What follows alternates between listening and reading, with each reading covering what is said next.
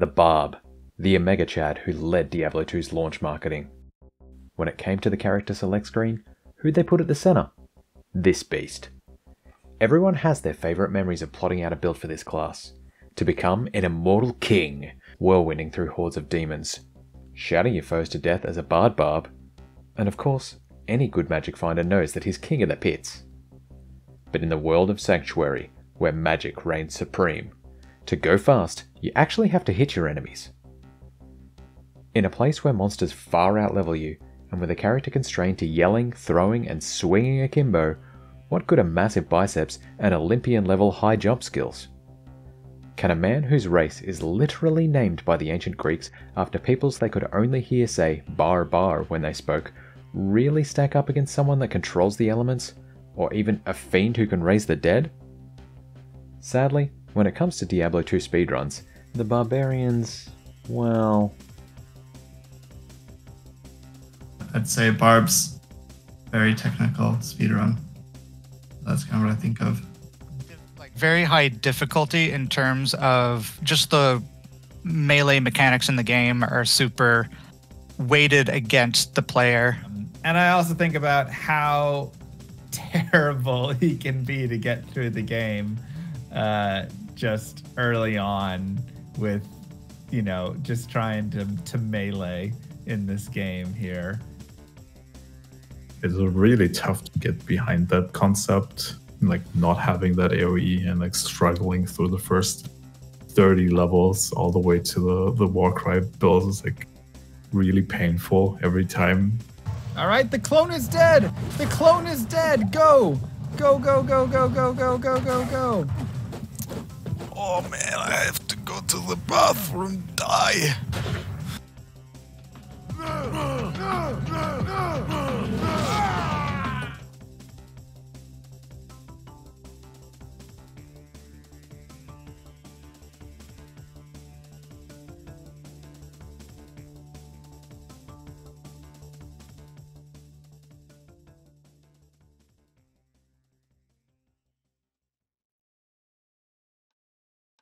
Of the 7 classes in Diablo 2, the Barbarian seems at first glance to be the most straightforward.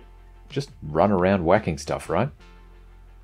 Looking through the 3 skill trees reinforces this view, with skills covering mastery of melee and ranged weapons for damage and attack rating buffs, war cries for buffs and debuffs, as well as party support, and finally, combat skills for how exactly to whack a monster. Now, in a world of foul demons and beasts, I have to say, simply swinging a flail or two at a giant monster doesn't exactly seem that effective. While this seems obvious to us now, it wasn't so in the early days of Diablo 2, and the Barb was the front and center hero at launch. If you go back to Diablo 2 1.0, the Barbarian was actually probably the best character in the game. Mana potions couldn't be bought. So, you know, things like that you had to be really like wary of and all of this. And then even just for the other classes, like Hammerdins were terrible. And I mean, there's just a lot of stuff that was not as good back then. And so the Barbarian, who could just run out there and hit things, did a lot better.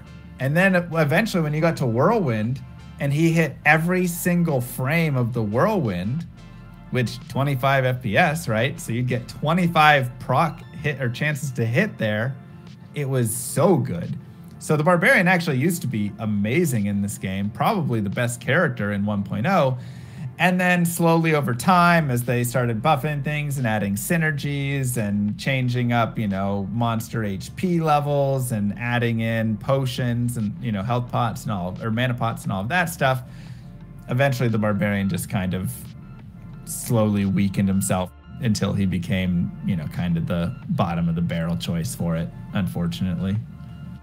Numerous buffs and debuffs across the first half decade of the game's existence took the Barb from a whirling death machine down to a guy who was tough enough to punch a fallen to death and not much more.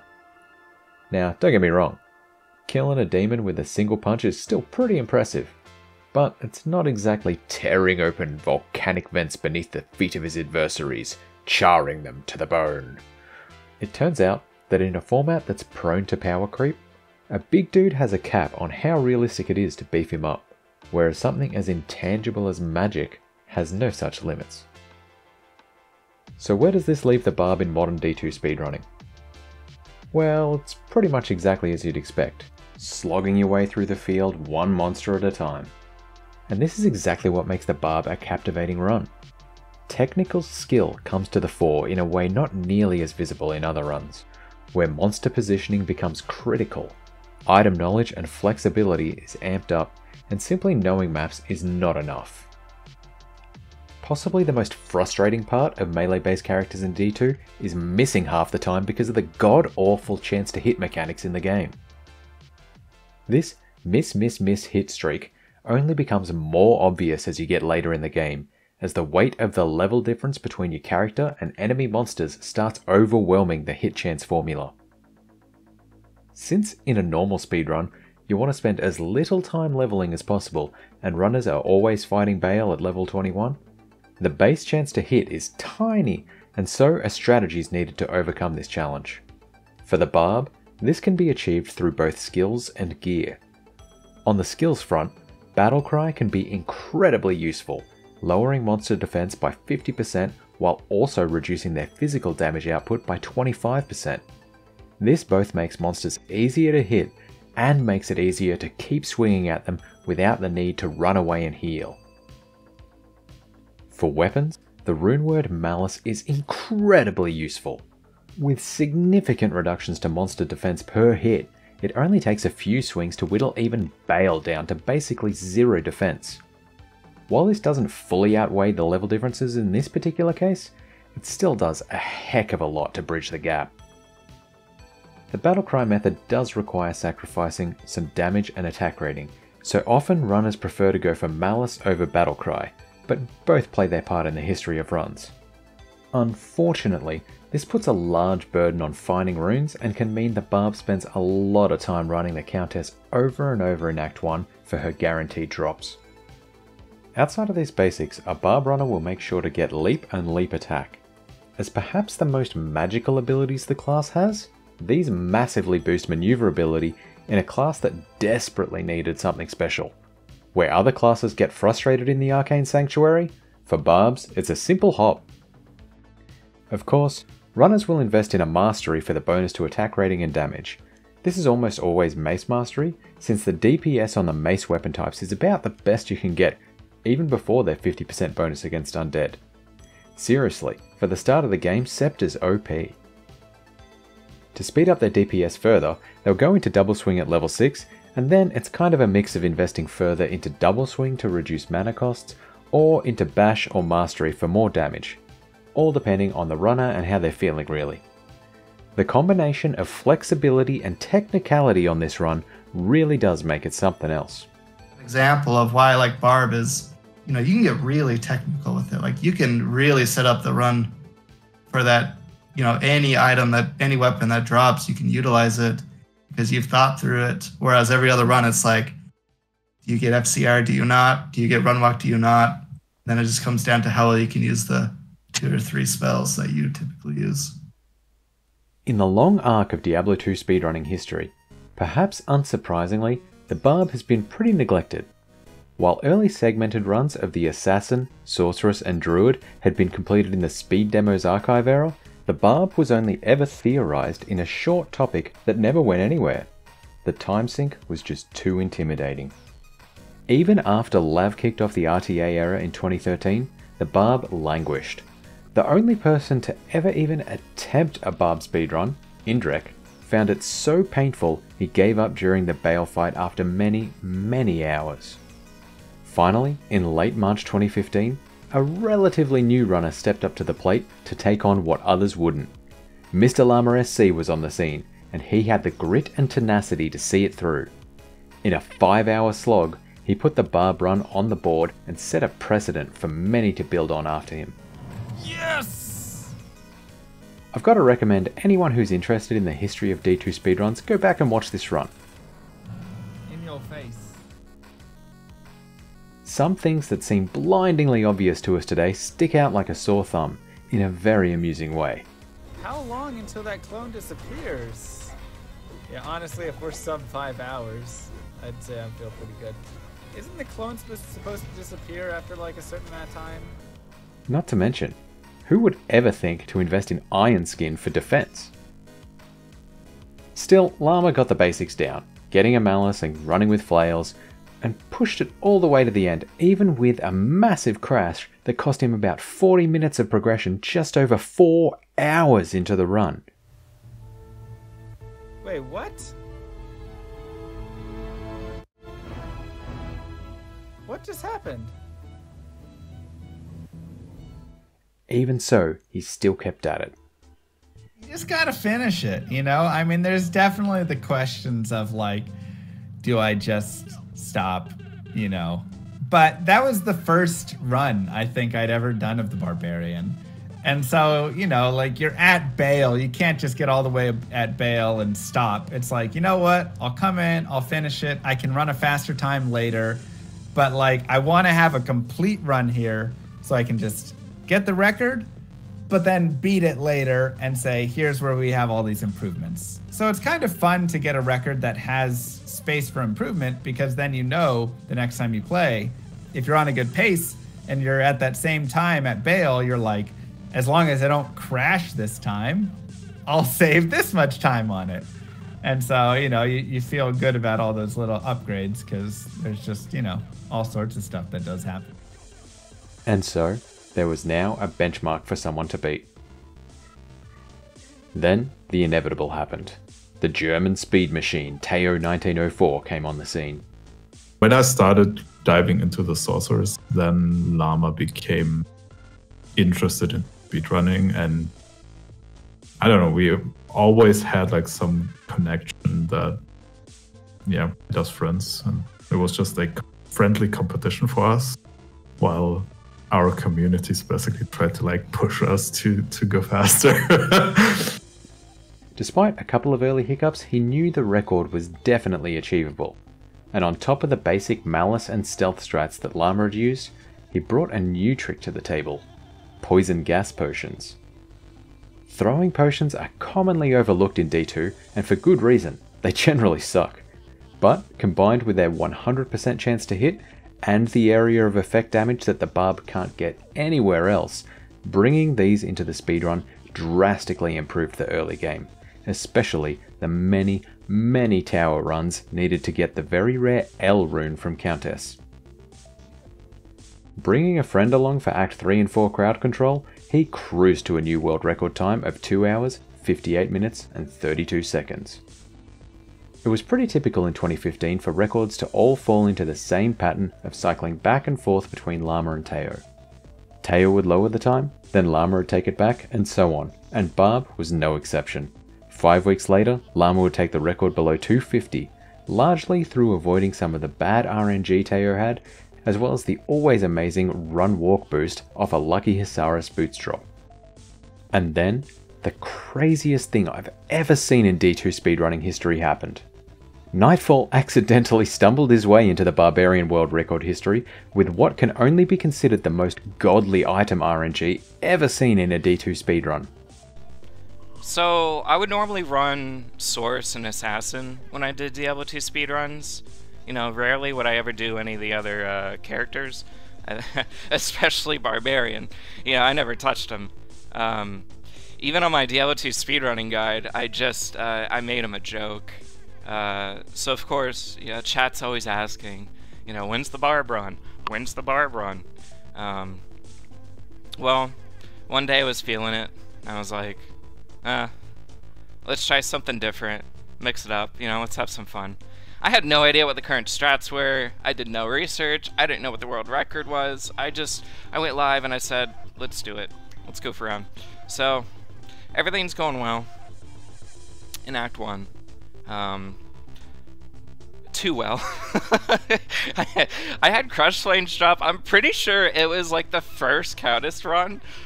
Yeah, I started panicking. You know, chat's panicking. I'm like, oh my god, what do I do?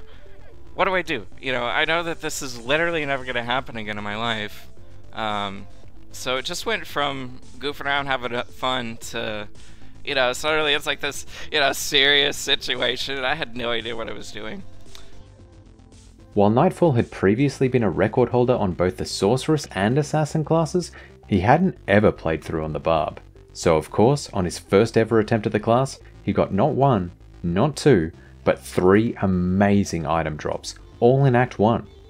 First, Death's Sash, which grants Cannot Be Frozen and saves mucking around with thawing potions, typically saving a minute or so in the Diablo and Bale fights alone. Then, he got the unique chain boots Treads of Chthon. These grant a massive 30% boost to run walk speed, as well as a little extra life, always appreciated. And finally, the big one, Crush Flange. This innocuous mace grants a massive 33% chance of a crushing blow, a completely useless description that isn't explained anywhere in the game manuals, but nonetheless it reduces the target's health by 12.5% every time it's procced.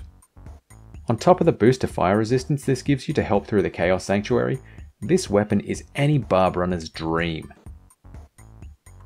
With Mr. Llama in the chat and barely knowing how to play the character, Nightfall stumbled through to secure the least likely world record in the timeline.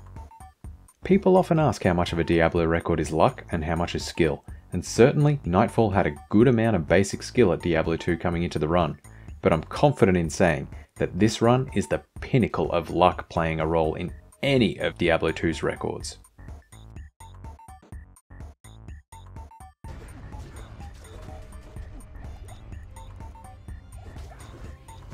Get him.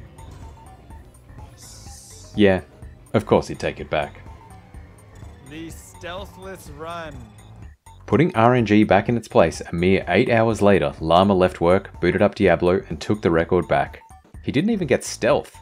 Pure technical skill carried the Barb to new heights with a time of 2 hours, 44 minutes, and 14 seconds. And I think those two runs really show that, like, no, you could get the god run of Cannot Be Frozen, Crushing Blow, and Faster Run Walk boots, which is literally like 3 amazing things for that run. And I was so jealous watching him run it and have no clue, but still just like getting it all. You can get all that, but still, if you don't have all of those tile map, you know, all of the different tiles and all of that knowledge of that, if you still don't know the best way to engage with monsters as a barbarian, who you want to fight, who you don't, how to, you know, work through the chaos that's dense, anything like that, you're gonna lose all that time back. And so while, yes, that can speed up and save you tons of time, the skilled player is still going to be able to, you know, generally just beat that. And that's kind of how I feel it is with a lot of the runs in Diablo 2. From here, the next 6 months would bring 3 more records. First, Teo would come back with a new strategy of having Tal in a flail to get an extra layer of damage over time alongside the open wounds bleed damage from Malice, greatly assisting his boss fights and getting the first sub 230 run with a little help from Clegla's gloves and Hasaris boots he got from farming Andariel as he tried to replicate Nightfall's Crush Flange drop. Llama would come back with a 226, ditching the Andy runs and getting a little help for the Bale fight from Hawkmail's Cannot Be Frozen, as well as some nice AI RNG. Finally, Teo would come back and smash the record once again, dropping it down to 2 hours, 17 minutes and 35 seconds, securing the coveted 7 out of 7 normal difficulty world records, 1 for each class. While he had a couple of nice drops, this was mostly down to improving on the fundamentals, efficient progress, making more use of choking gas potions in Act 3, and using new techniques for funneling enemies. From here it'd be a long time until a new Barbarian world record. As Teo stepped back from the scene, few wanted to try their hands at the slowest class. Even Nightfall's hardcore record stood for another year, with no one to challenge it other than Teo. So, after a year of constant back and forth between record holders, Teo's record would continue to stand. And stand. And stand. And because it was pushed down as far as we thought as possible, like now we know better, obviously. Yeah, most people were like, there's no point in hunting this. There's other records that are easier, quote unquote, to get, so we just go for those now. I think that was the general feeling amongst the speedrunners. And then Blazer at some point came in and was like, I love the Barbarian, I want to push the Barbarian. So Yeah, let's push it. In terms of the normal barb speedrun, I've been running hell hardcore for a little while. I think I completed 1 or 2 before finally switching to other runs, and I kind of took what I learned from hardcore hell runs and kind of applied some of them to like the ones that you could apply in a normal run, and I went from there. After a long drought from barb records, a new crop of runners was stepping into the void. Stepping down from hell hardcore barbarian speedruns, Blazer Flamewing would be the first to reinvigorate the category. He knew the class well and would bring his insights across to the normal difficulty speedrun. In the record history timeline, Blazer was the first to really bring in some of the advanced strategies on the barb, using much neglected war cries to great effect. I've watched a couple of like the higher leaderboard runs, and it was like, they're not doing this, they're not doing that, like taunt and battle cry, for example. There's a lot that I can see to improve upon here. And from what I've learned in my hell hardcore runs, I kind of utilized a lot of that, using taunt to get enemies closer, or using taunt to kite waves out, using battle cry to both like increase the chance it takes to hit them and also reduces the amount of damage, so I'm using less potions, or I don't have to retreat nearly as often, and I can kill those mobs faster. He also maximized crowd control capabilities with a boatload of chance to cast Frost Nova gear, slowing down packs and making fights much more manageable. But what really made the difference was the crush flange that dropped from Andariel.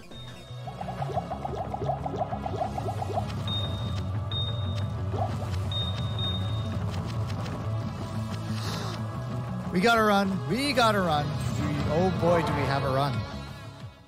The fact that it was ethereal limited him to only using it on bosses, but really, the knockback on the item can be quite annoying for regular monsters, so if anything, the bonus 50% damage granted by the ethereality was beneficial.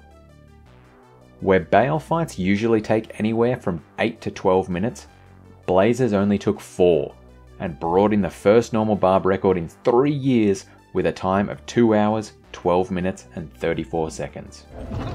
Motherfucker.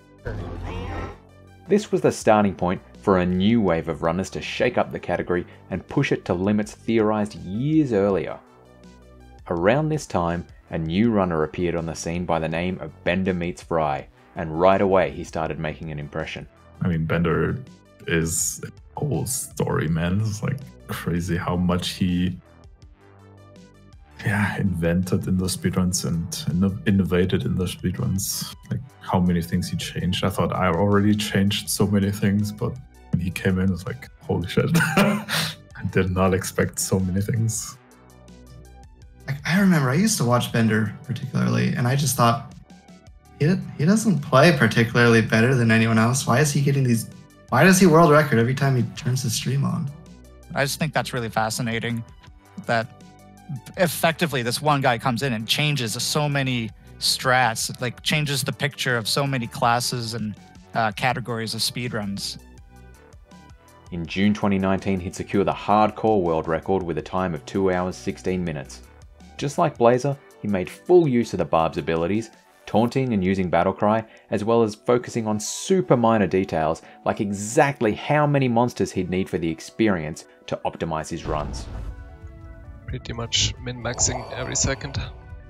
He kept experimenting and pushing his time, and 2 weeks later he slashed the record.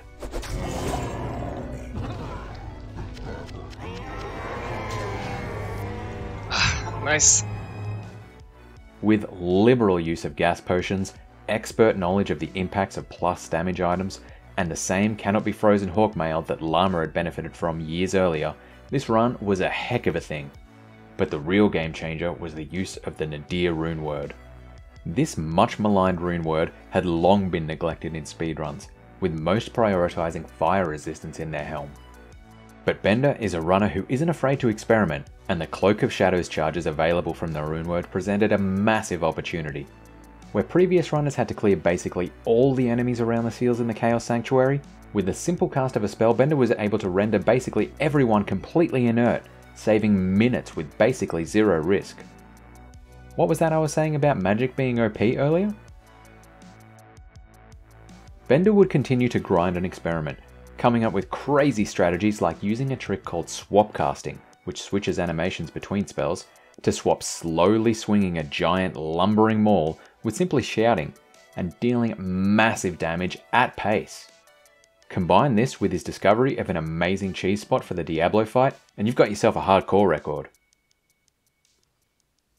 After a while, Bender would give up on his sub 2 hour goal and move on to other categories, occasionally dipping back in as he felt the urge, and to keep another new and promising runner, Macabre, on his toes.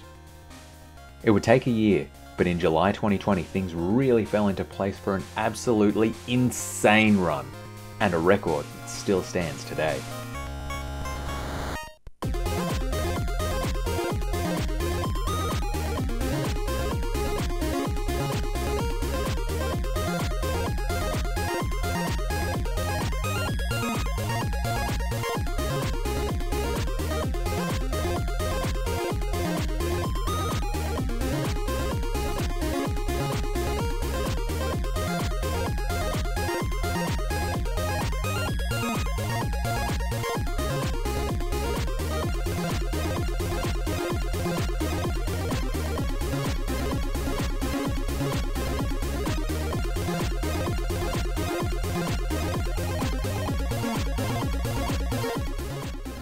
Nell Striker. Where Crush Flange was a dream, Nell Striker was godly. Getting rid of the annoying knockback while keeping great resistances and crushing blow? This thing is just wild. Where sub 2 hour had frustrated him in the past, this was a shoo-in. Every other piece of luck was just icing on the cake. Abandoning the battlecry strats and going all in on damage, he demolished Bale and the old world record in a time of 1 hour, 53 minutes and 42 seconds. 9 minutes faster than an already crazy fast pace. Nice. GG. This combination of gear and skill left the record standing in the Lord of Destruction leaderboards to this day. In the year that followed, Bender's main competition in the barb category, Macabre, would take the hardcore record below 2 hours without any crushing blow, but the softcore time was just too good. That's probably one of the best LOD runs, I think. Like, you can say it's just normal runs or normal and hell. It's probably one of the hardest to beat, in my opinion. I tried. I put in probably 100 hours straight of that run and nothing. However, a remaster was on the horizon, and once everyone got their computers up to spec, things were ready to step up yet another level. With the general increase in interest in Diablo 2, Mr. Llama SC was channeling his passion for speedrunning the game into a sponsored race series.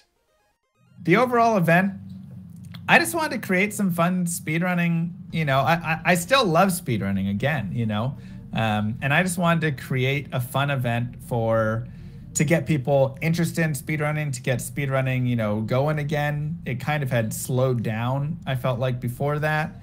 And so I wanted to kind of just get runners back into the groove of speedrunning and competing. And, you know, so I felt like, hey, if I can just do this arena league and throw up, you know, just a bunch of events, and it's just speedrun this character this week, whatever stuff, you know, people can just go crazy with it and have a fun back and forth competition. And they did, and they were really great. You know, it was very awesome to watch who would grind to what, who would just say, never mind, I'm done grinding here, you know, and like all that stuff. Each week would see a cash prize for whoever could post the fastest time for a player's one normal speedrun of a particular class, and competition at the top levels was fierce. That was a pretty rigorous competition. Like, we were all playing out of our minds. Those who consistently were the top 5, like, we really became a lot better throughout that competition. Like, it made all of our skills just so much more honed in. I remember walking into it, the first week was Assassin, and I really struggled to get top 5. And, you know, in LOD, I have one of the world records, and then I have second place in the other one. So I walked into it thinking, oh, I'm gonna top 3 this, easily, and I might even take it all, if I get the right RNG. And then I got in, and I was like really scampering just to get 5th place. After a few weeks of warm-up, it finally came time for the barb run. And while all the runners were going to put in their best, everyone knew that this was really a battle between Macabre, the man who had every barb record except softcore players 1, and Bender, the existing champion. Bender plays a mean barb, but you could tell that we were like way ahead of everyone else. And in all reality, Bender really hasn't played that much barb, like not nearly as much as me. And you can just tell where he just thrives with having, number 1, just he can play anything and be a world record contender. And 2, just how much, I guess, better at barb just the both of us were. I don't remember where everyone landed, but I feel like we were at least 5 minutes ahead of whoever came in 3rd place. Bender would fire the first salvo with great gear, clean maps, and exceptional gameplay. Some early XP shrines sped him to the critical level 6 breakpoint, unlocking gas potions, and from there he was done with Countess after only 27 minutes. With no malice, he showed that pivotal flexibility that is key in barb runs, shifting to using steel and battlecry strats, as well as making the most of a combat shrine he found while progressing to hugely increase his damage output. He blitzed through the game, and running into the throne room, he was already at an amazing pace. And on top of this, there was something weird going on in the remaster. I can't figure out why, but the barb is like a stronger class in D2R. Things like we'd killed Bale faster. Like, I think I killed Bale in like 5.5 minutes, whereas in LOD, my best run without crushing blow was like 7.5 minutes. And that's with a Warhammer with weapon speed bug, probably better gear, like probably had a blood fist or something that adds a lot of damage. So I don't get it. It's something connects more, or something does more damage in D2R, but it's a lot easier to play in D2R.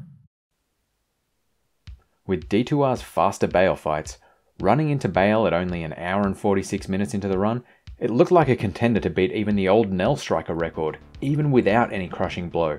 As Bale let out his final scream, the timer stopped half a minute ahead of the old insane record. But Macabre wasn't going to let go of this opportunity to claim a win in the series. Saving every frame he could, he was at a disadvantage to Bender's run. He had malice, but little else going for him for the first 3 acts. It was only just before Mephisto that things started to turn. First, a sweet Warhammer with great damage stats. Then the seal boss Infector of Chaos dropped 20 faster run walk boots. Coming into the Bale fight, he was 1.5 minutes behind Bender, but the extra DPS from the Warhammer carried him through, securing a time just 20 seconds faster. World record. We got it! We got it! But Bender wasn't going to let him get away with it that easy. Over the remaining few days of the competition, he'd cut the record twice more.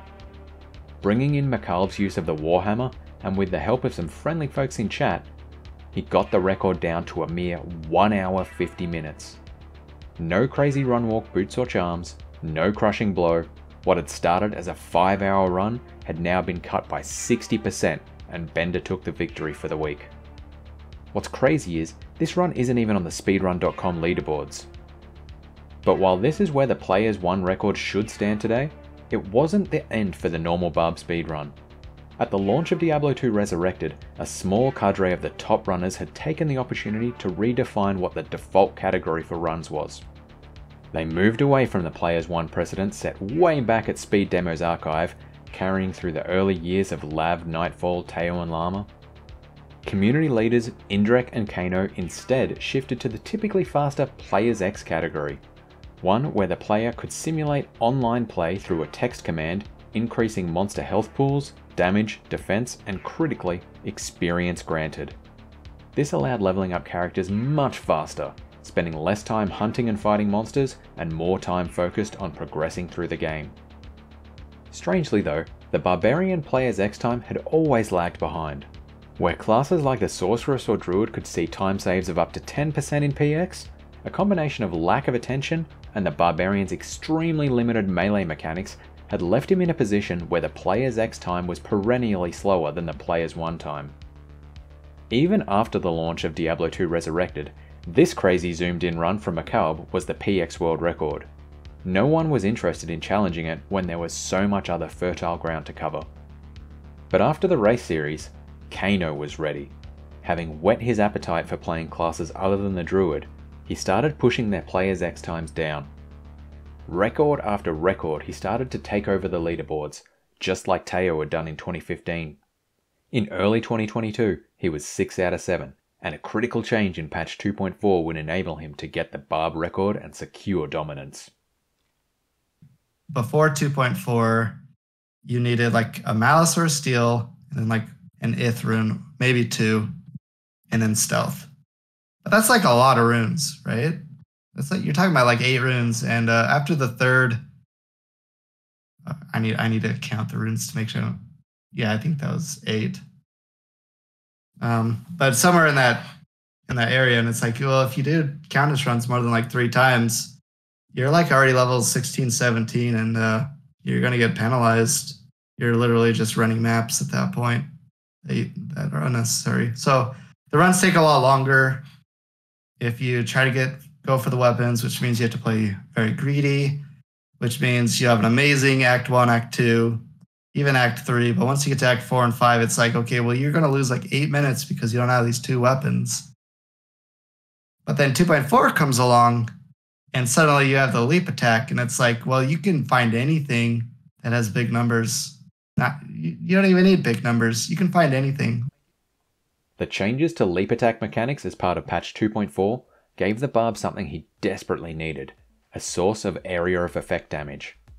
While he already had some of this through the Singer build using Warcry, that was only feasible for Hell runs. And yes, I know you wanted this video to be about the Hell barb record. Let's move on, shall we? This change also massively buffed the barb's DPS. Like, seriously, watch this Duriel fight. This is as fast as a Sorceress. Where once the barb was limited by his damage output in getting an effective player's X run going, such a barrier no longer existed, and runners like Bender, Kano, 327X and Macabre all noticed. As King of the Barb, Macabre was going to take a stand and set a high bar for Kano to pass. As soon as the conversation in Kano's Discord turned to taking the barb record, Macabre was there defending his turf. He'd already set the record for the Hell category using the new leap attack strats a couple of weeks earlier, so bringing these down to the much shorter normal category was a no-brainer. With all the extra experience granted in players' X runs, there's a huge reduction in time spent farming the Countess. With 2 to 3 runs max here before you get over-leveled, Macabre pushed on without a stealth, or even really anything to make a good weapon. Still, he was absolutely smashing the old players 1-times, dealing damage like you wouldn't believe. But when it got to the Diablo fight, the challenge of the new strategy started to show. Dodging the lightning hose is extremely difficult with leap attack's extra long animation, and using Bender's cheese spot was off the cards. Still, he pushed through, and while still the longest fight of any class, the Bale fight only took 3 minutes, as long as it had taken Bender with Nell Striker. In the realm of Macabre runs, a 138 was kinda rough around the edges, but it was a solid precedent for the category. Still, Kano was determined to secure 7 out of 7, and with a little bit of focus, he managed to grab the record a couple of hours later. Unfortunately, Kano is terrible at highlighting his videos. And so of course the brief period where he had 7 out of 7 normal records is known only to speedrun nerds. There's not even any record of what the time was, Kano. Anyway, whatever. It doesn't matter because literally while Kano was completing his run, Macabre was at it again and smashed his earlier PB. This time opting for a Maul as his main weapon to really beef up his damage. Getting stealth on his second Countess run and with a bit more of a handle on the Diablo fight, Macabre slapped Kano off the 7 out of 7 perch after holding it for a mere 15 minutes, setting a new record of 1 hour, 32 minutes and 33 seconds. And that's where things stand today. With the shift to PX, there still seems like there's opportunity to improve times, perhaps getting below 90 minutes. And with the D2R team actively working on class balance, who knows how things will go. In the Diablo speedrun community, it's pretty common for viewers to ask how much is luck and how much is skill. And looking at the history of barb records, there's certainly a few pivotal moments where you can point to great luck. But in the end, if you think about it, what the history really is a testament to the power of skill. Crushing Blow might save you 10 minutes on boss fights. Faster Run Walk might save you 6 minutes on running through maps. But skill? Skill saves hours. You see throughout the history of the Barbarian speedrun is just how many strategies have become implemented and how it's changed so wildly. You know, I mean, it's been complete 180s of what you're looking for, what you care about, what you don't, what's good, what's bad. It's all over the place. So I think it's been really fun to kind of watch that history of it grow. While compared to other classes in solo speedruns, the barb may be, you know, but when it comes to understanding and appreciating the improvements in D2 speedruns overall, I think it's pretty great.